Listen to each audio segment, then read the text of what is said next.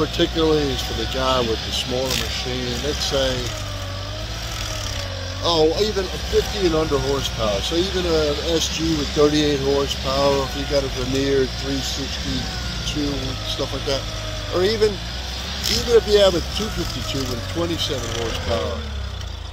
I'm out here, basically it's a field of a barndominium. You have to, you can't attack the stump all at one time. I'm going to show you how I do it is I dice the stump up, so I'm not fighting the chips. I'll turn this around so you can see. I'm not going to make this long. Somebody asked me this question, well, you said you remaneuver the machine around. Let me show you. My son's grinding right now, and this is it was a 9-foot hackberry. He grounded here, chips stacked up, got them flat, came out, diced it here, grounded there, backed up, came in at an angle here, grounded here. Otherwise, this is happening. He's building a chip platform and he's coming up at an angle. So he's kind of losing his depth and he has to keep going deeper, extending his ram to cut deeper. So what he'll do is finish up a few more sweeps, and then right now he's shutting off the machine. He'll come on this side that hasn't been ground yet.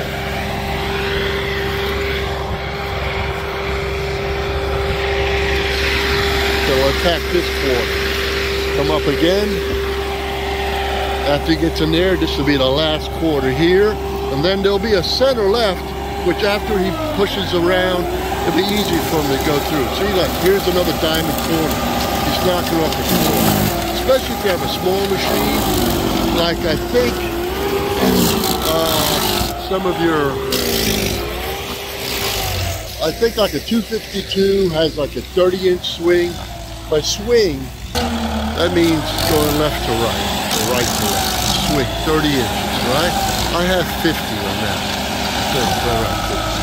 Swing is important. That means how much of the stuff you can get. The Carlton guys, the big machines, hell, they got 72.